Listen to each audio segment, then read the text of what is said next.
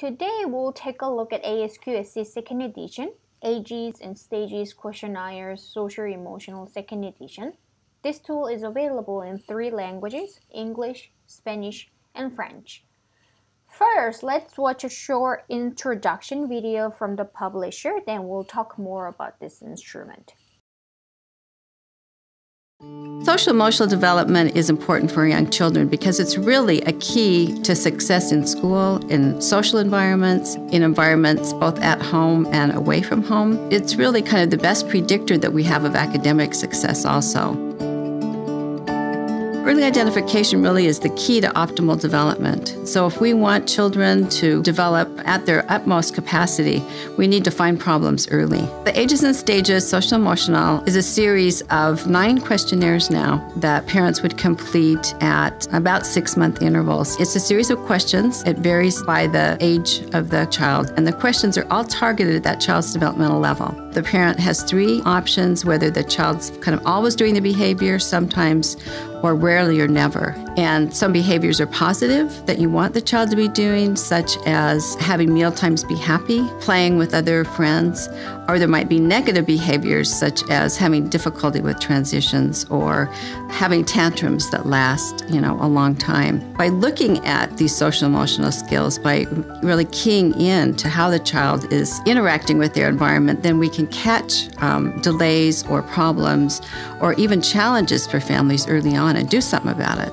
Brooks Publishing is really committed to developing content that helps people meet their full potential.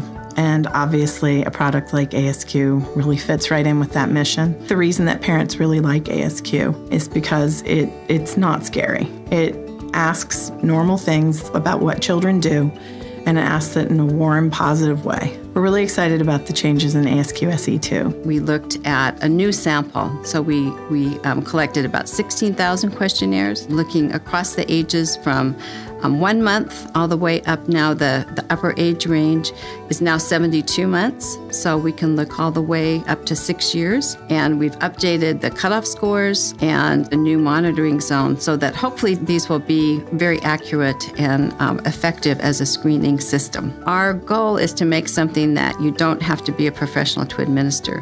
We really want to make it user-friendly. I would say it's exciting to be able to revise it. It's exciting to have our colleagues at Brooks who are willing to kind of work with us and improve the layout and improve how families can use it. I don't think there's anyone who works at Brooks Publishing who doesn't feel great that we're the publisher of ASQ. To really feel like you're working on something that will change people's lives is amazing.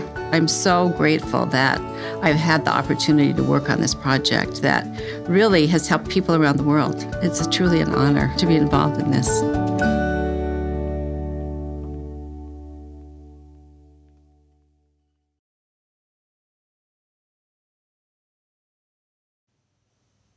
So this tool is for children's age from 1 month to 72 months old. It has 9 age-appropriate questionnaire for use at 2 months, 6 months, 12 months, 18 months, 24, 30, 36, 48, and 60 months of age. Each form includes about 30 items, and this tool is designed to screen children's social-emotional development, specifically in self-regulation, compliance, social communication, adaptive functioning, autonomy, affect, and interaction with people. It just takes 10 to 15 minutes to complete. Usually parents or caregiver fill out the form and teacher or early educator score the form. So first, to use a form, you have to calculate your student's chronological age. We all know how to do this. You are going to subtract the birthday from the assessment date, today, the day you assess the student. So once you calculate the student's age, you can pick the right form. You're not going to drop or round the days. So you see there are 9 different forms. Once you calculate the student's age, you can pick the right form. So for our practice, we are going to use 48-month form. You can use this 48-month form once you calculate your student's age and your student age fall in the 48-month form range, then you can use it, right?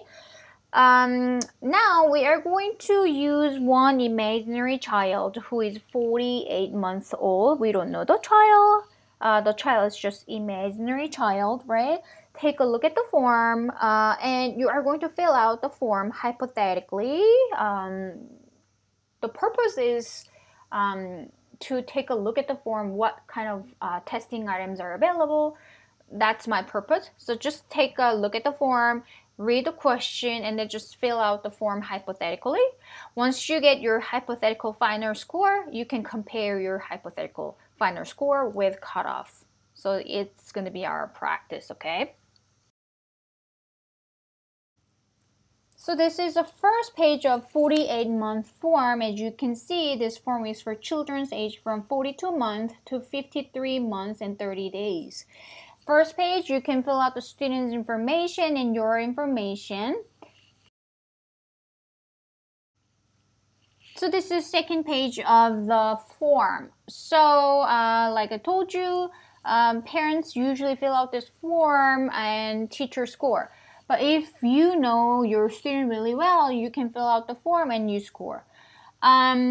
So the one thing you have to remember for this specific tool is that ASQ has always same scoring system. So often, always 10 points, right? Sometimes 5 points, rare or never is 0 points. But this tool has different scoring system. It's not always 10, 5, 0. So if you see the first item, does your child look at you when you talk to him? And then the next box says Z, V, X, and V, right? So if you go to last page, it tells you what that means. Z means 0 points, V means 5 points, X means 10 points, and concern is 5 points.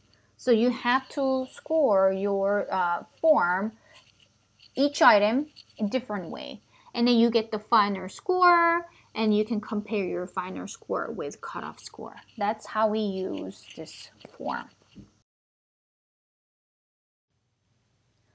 Now, to prove you complete the practice with me, you can upload your last page of recording form, completed recording form, last page only, to Blackboard. As you can see in my example, you can just fill out the form hypothetically, and you can upload the last page. You can print out and hand mark, or you can just write over the PDF if you have that function.